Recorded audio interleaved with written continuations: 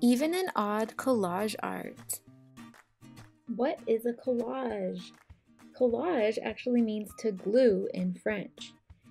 It is when an artist cuts or rips paper and arranges it and then glues it into an art piece.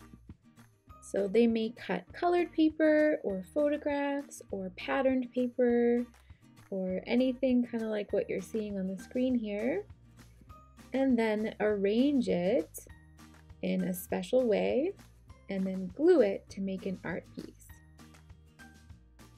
So we will need some colored paper, and if you have some other scrap paper or collaging scrapbook paper that has some type of pattern on it, I'm using some magazine pages, and I'm also using some scrapbooking paper.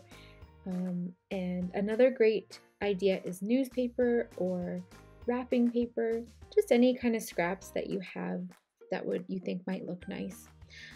You'll need your visual journal or another sheet of paper.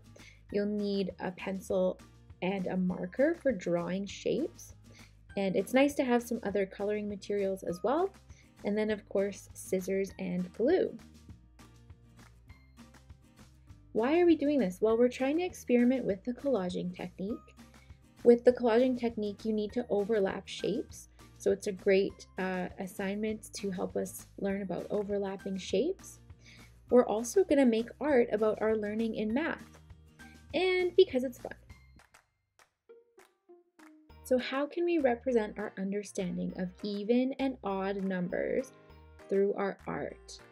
So one idea that I thought of was maybe we could make a monster of some sort. So one of the monsters could have even number of eyes, the other one could have an odd number of eyes, maybe even number of horns or odd number of legs.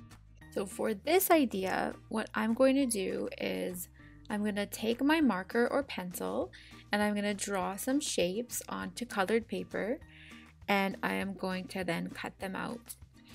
So I've decided that I wanted to do that monster idea, but maybe there's something else that you want to make that's different that you can show your understanding of even and odd.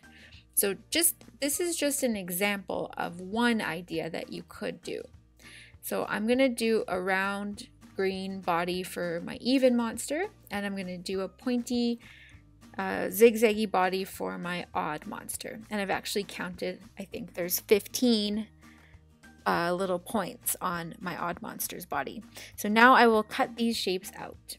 Remember, cutting shapes out is an important part of our motor skills development. And it can be kind of tricky, especially if the shape is really complicated.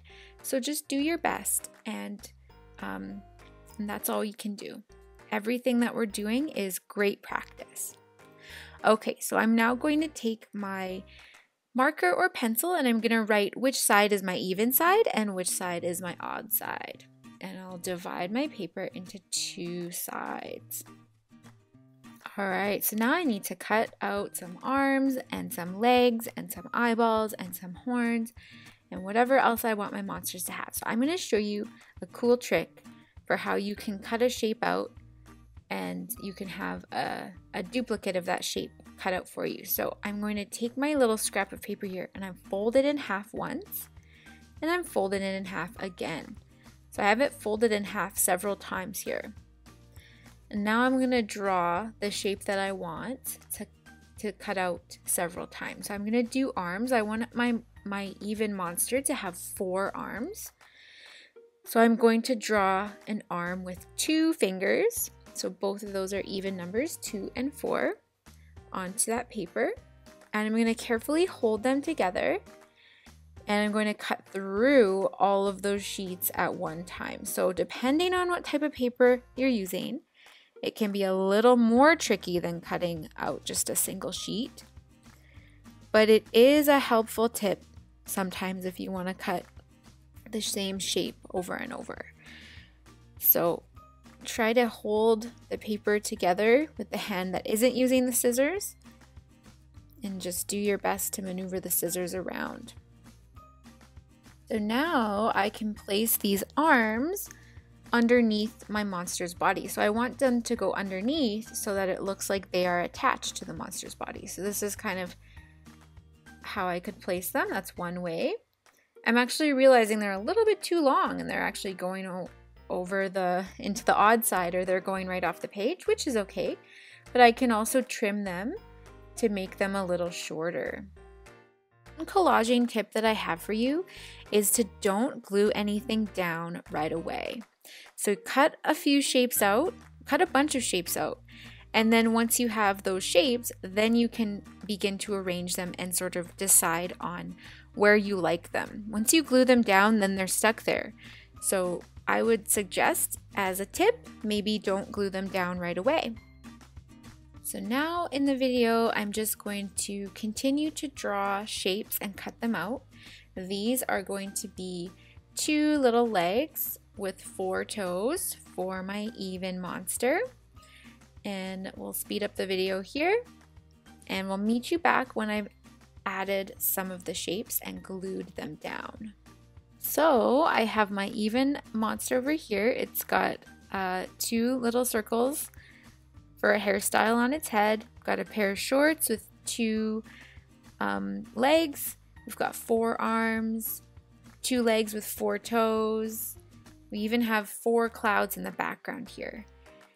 And then on the odd side, we've got 1 hat, and we've got 3 arms. We have 5 eyes. We have 3 teeth. I think we have 7 polka dots and 1 leg. So that is my even and odd monster art.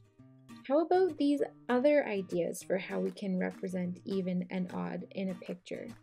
So which side, we have 2 houses. Which side do you think is the even house, and which side do you think is the odd house? So go ahead and count, and you'll probably notice quickly. So maybe you could make a picture of 2 houses and have even number of windows, or an odd number of flowers, or a tree with an odd number of branches.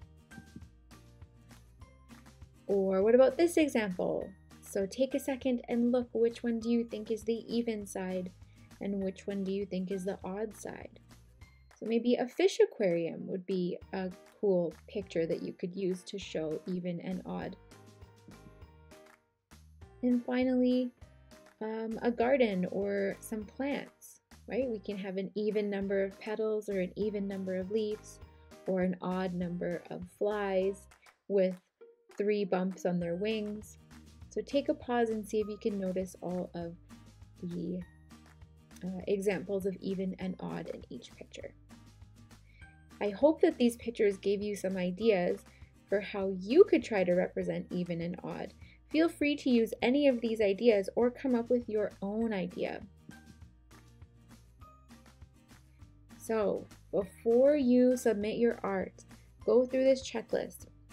Make sure that you have an even side for your art and an odd side. So remember, in my picture with the monsters, I drew a line through the middle to show that there were 2 sides. We're going to try to make sure that we use only odd numbered things on the odd side and only even numbered things on the even side. We're going to want to have a background in our art. So in my monster art, I drew some lines and patterns in my background. Maybe you could use collage techniques to create your background. And then trying to use the collage technique, so cutting shapes out of colored paper and gluing them. If you don't have colored paper, you can always try drawing, or maybe if you have a limited amount of colored paper, you could have some collage and some drawing included in your art. All right, that is it. Thanks for watching.